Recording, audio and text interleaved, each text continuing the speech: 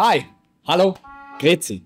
Today I want to talk to you about something very close to my heart because it affects me in my private life, it affects me in my work. It also affects me on some of my YouTube videos because of some of the comments I got below my Gunstock video. Because somebody wrote he printed it in carbon fiber reinforced PETG and it basically broke immediately. So I already answered to that by stating that carbon fiber reinforced PETG is actually not as strong as just PETG. So I got some carbon fiber reinforced PETG with me. I use it for stuff that needs a lot of stiffness, for example, or a lot of like structural integrity in like X direction, for example. But actually, this material is weaker than this material, which is just normal PETG. The problem is that it's marketed by all the different companies as being stronger, better for high load applications and shit like that. And that's actually just not true. So I had the idea to make this video to actually show you in a scientific way that this basically is a scam. What? So how we're going to do that, we will print some test pieces in PETG carbon fiber reinforced and normal PETG, and PLA carbon fiber reinforced and normal PLA. And we will go to a professional material testing setup we have here and actually compare those two. So the first thing we have to do is, of course, we need our test pieces. So there are norms about it, how you can like do these test pieces and stuff like that. We don't necessarily have to adhere to those norms right now. We will do our own geometry because we want to test just the same part against the same part. One other thing I will change is that I will use standard printing parameters. That means that our parts will have infill and everything. Normally, if you test materials, you will go with a full material printed in different directions. That's not what you do at home, right? So yes, you find out what the material itself has as strengths, but you want to know what your part will have as a strength. So what we're going to do is we will print our test geometry once in X laying down, once in Y laying down, and in Z laying down. We will print multiple of those in all the different materials and just compare their strengths when it comes to ripping them apart. So that's the only metric we were going to test right now because that's basically what you will encounter if you load it. Of course, there's braking forces and stuff like that, and I will do those tests later, but for this video, just do the one metric where we do a printed part as printed at home and compare the different materials to each other.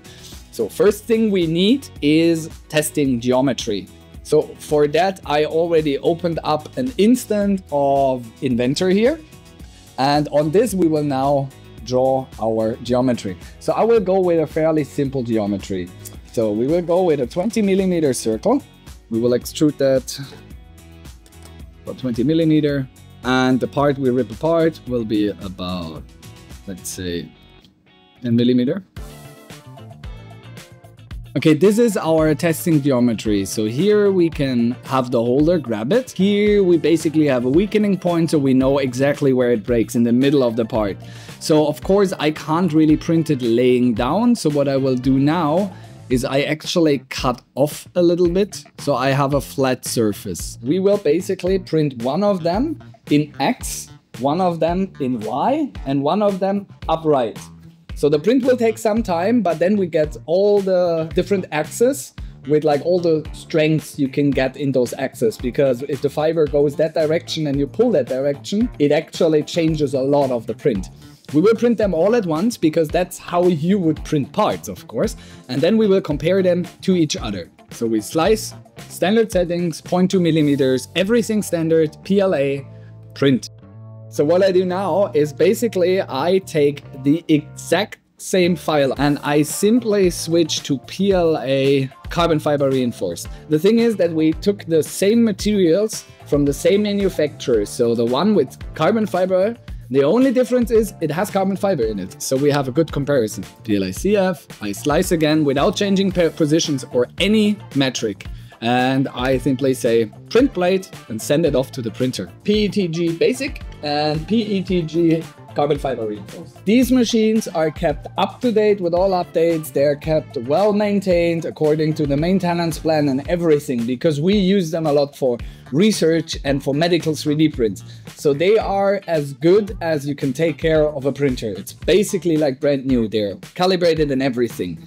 Most people don't have industrial 3D printers at home. That's why I'm excited to announce our partnership with one of the most competitively priced and high quality manufacturers out there, PCBWay. PCBWay is very renowned for their PCB manufacturing capabilities. They also offer industrial grade 3D printing, and with worldwide shipping, it will show up within days on your doorstep. So let me quickly explain how carbon fiber reinforcement in 3D printing works. Who was that? Okay, when it comes to carbon fiber reinforced plastic, normally we talk about one of two things. There is two different ways of carbon fiber reinforcement. One is called SCFR and the other is CCFR. So what that means is this one is short carbon fiber reinforcement and this one is continuous carbon fiber reinforcement. So what that means, the continuous carbon fiber reinforcement, we leave that out of it, because what you do there is you have one continuous strand of carbon fiber laying down. Basically, when you see, when this is your filament coming out of the nozzle, you then add a carbon fiber in the middle of it. And like when you lay it down, it will be continuously in the middle. So this one is true carbon fiber reinforcement. We are not talking about that because that is special machines. They're hugely expensive. You will never do that at home. What we concentrate on is short carbon fiber reinforcement. So what that means is that in the filament itself, if you have your strand of filament on the spool, there is carbon fibers very short everywhere in there. And due to manufacturing, they are pretty much everywhere around and they're very amorphous, which makes the filament itself very strong. In 3D printing, you of course have your printing nozzle and you extrude filament. So the filament comes in here and it gets pushed out of the nozzle and laid down on top of your last and the layer before. What happens now is because of the melting and the flow of the material in that direction, and then it flows out in that direction. All the fibers here, they are amorphed in all directions, but here they start to align. So all the fibers are now in direction of the nozzle movement. Same is true for here and for here. So what it does, like those carbon fibers have an extremely high pull resistance. So what it does in that direction, the print is very strong within one printing line. But in this direction, you actually get no benefit because the carbon fibers are not going through the layer lines. They are aligned with the print. Some carbon fibers are on or in the boundary layers here. Carbon fiber can't get adhered to plastic. It can't melt into it. It can't bond to it. So we have our two layer lines here. In here, basically you have your polymer chains. The polymer chains get melted down and they adhere to each other. So you have a polymer chain here and you have another polymer chain here. So what happens here is because those two are touching and they're hot, they adhere to each other. They do an interlayer bond. They melt to each other. When we now introduce carbon fiber into a mix, and the fiber itself is laying right here. Now you have no bond upwards and you have no bond downwards. So this whole area is basically not bonded to each other. You could see that, for example, like when you try to glue two things to each other, but you only apply glue to part of it. And you apply glue here and you apply glue here. So only those areas will actually hold any pulling force applied into that direction. And all of these areas here will actually just peel apart. So there you have it. That's the theory behind it. So let's see if our tests will tell us the same. Shut up!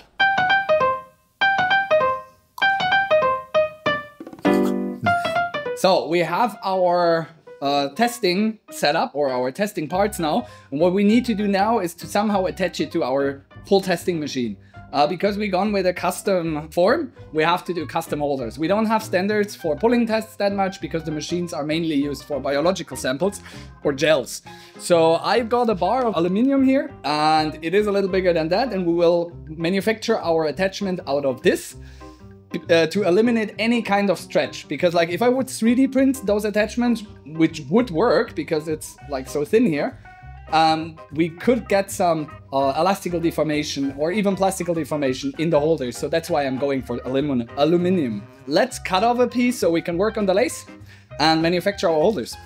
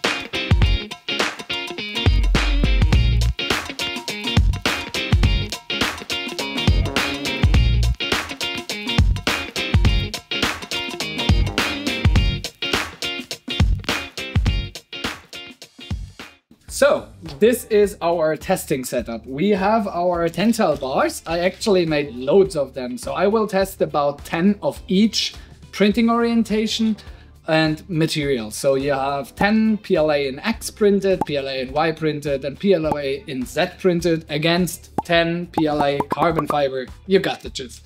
So this is the holders we made. You can simply enter it like a bayonet.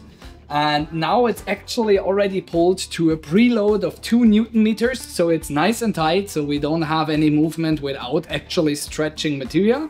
I zeroed it, and basically with the press of one button, the program will start. We use a speed of 0.16 millimeters per second, which is about 10 millimeters per minute. So to give the material really time to flow. And this is actually taken out of the industrial standard for testing materials like that. We're testing ultimate tensile strength here because it gives us the best idea of the strength of a material when it comes to 3D printing. Let's just start it. It's pretty slow, but you can actually see the displacement, and here the newtons go up. So 200 newtons, 300 newtons, around 500 this material should actually fail. Delamination, and now it broke. It breaks very slowly, but that's actually exactly what we want to have. So let it be done with 7 millimeters.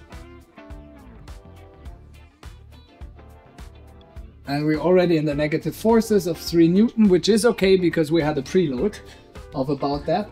So I can show you now what actually is the outcome of it. So it produces a graph here, and you can already see strain, strain. That's all still elastic deformation. And then you see this little notch here. Here we go into plastic deformation. And here is the fail. And then it basically goes down. So let's do all the others, and then we see.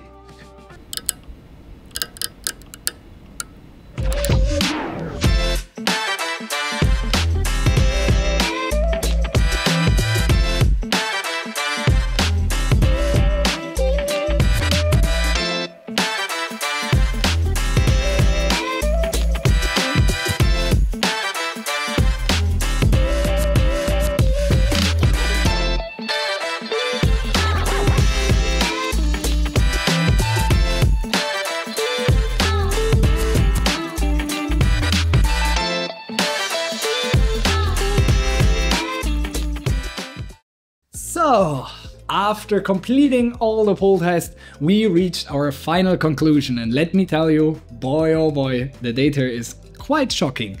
Before I give you all the data and the final conclusion on this experiment, I want to do a small little disclaimer. While we employed scientific methods and adhere to every scientific rule there is, we did not use pulling specimens according to norm. The correct norm for this would be 527 for testing specimens for plastics. We also did not fill them to 100%, so we didn't test the material property itself quite as much as we tested basically a printed part. But that was our goal, to see what you actually use and if that holds any merit to the claim they do that it's stronger. There will be actually now a complete real research paper done on this that I will do together with other groups from my university, where we really focus on doing everything according to norm and testing standards to prove this once and for all, and even publish it so it's board reviewed.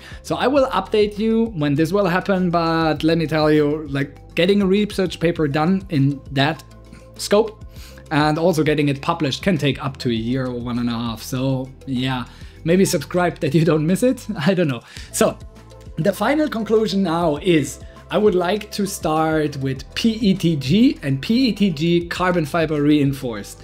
As you see, I prepared a bar graph just to make it easy to understand. The z-axis is blue, the y-axis is orange, and the x-axis is green. This little white area you see on top is actually my error margin. So basically within this area all my measurements were. You can see that these error margins are most of the time very small, which means we had quite consistent outcome on the tests itself. Our raw material is nearly double as strong in the z-axis than the carbon fiber reinforced one. What I did not expect in that amount, that x and y-axis is actually weaker by 20% as well. You can also see, if I show you this other graph here, it's median and standard deviation. This one is a little hard to understand. Somebody out of the area of material testing or in a field of research will know how to read those graphs. And this actually gives you quite a lot of information about how valid my tests were, with like how far the median is apart from my average and how far my standard deviation goes, and if everything is within my error margins.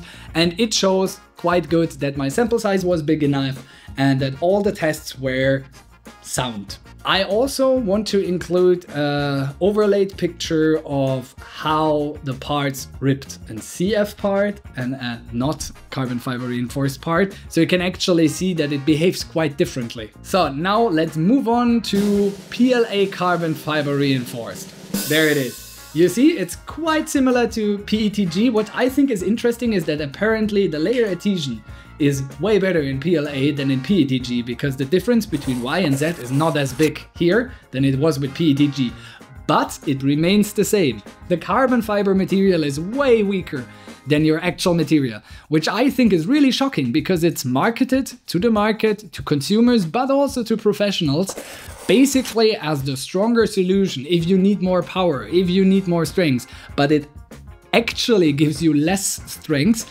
but you still pay a premium on it. So it is either misunderstood by the material manufacturers themselves, or it's just a thirst trap. Here again, my median and standard deviation for the people who can read it. I will also provide pictures, high resolution pictures of this below the video to watch at, if I find a way to upload them and give it to you. Otherwise, you can always ask me for it if you want to use it for anything. I think that was quite a nice excursive in the research part of my work, but also into the myth of 3D printing. So we could basically say this one was a Mythbusters episode. It was just extraordinary. If you like content like that is more educational, or like addresses some of the myth right around 3D printing or one of the common problems or whatever, let me please know. This video is kind of an experiment because it isn't a tinkering video, but it's more educational content, which I would love to do, because that's one of my favorite things to do, is actually to educate. So if you like that, leave a comment down below, tell me you want to see more, and I will do more. See you in the next one.